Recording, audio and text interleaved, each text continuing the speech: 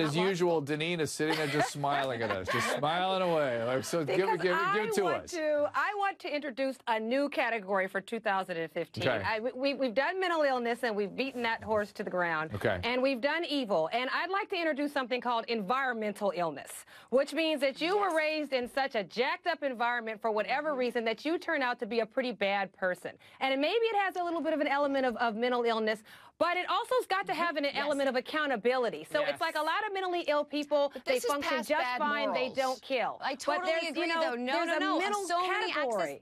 Wait, I like this. So many access to disorders. No, it's so true. So many access to disorders, which are personality disorders, are diagnosed because there's an invalidating environment and a biological predisposition. Right. That doesn't mean that it's just a predisposition, but if you've got an invalidating environment, which is daddy says, I'm just going to throw money at you and not be there to support you, then you're probably not going to wind up feeling really great about yourself, which is this guy. I would like to diagnose him with some prick disorder. That's you see, that's where I was going to. I was going to offer up for Deneen environmental a-hole. Maybe that was sort of we should be in.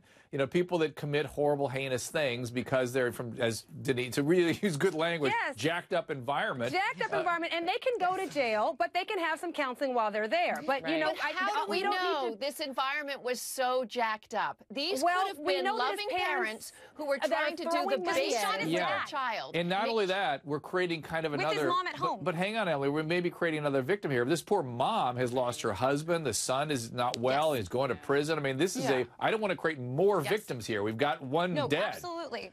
Yeah, but at the same he obviously didn't really care about his mom either. If you think about it, he said, go make me a sandwich. I'm going to shoot our dad. I mean, that's so disrespectful, and it also shows the entitlement. Shows environmental a-hole, Deneen. I think that's what we see there. There's evidence of that anyway. This is long past just bad manners and disrespect. This is much deeper, and this is probably some parents who did love and care about their kid and thought, I'll keep a basic roof over his head and a little money in his pocket, and maybe he'll get better. And they enabled him. He's 30 years old. Yes, I agree with you, Sam. But maybe, again, their status, they were protecting things, they were afraid to be honest about it. Hey, everybody, in a way, this is another death because of stigma.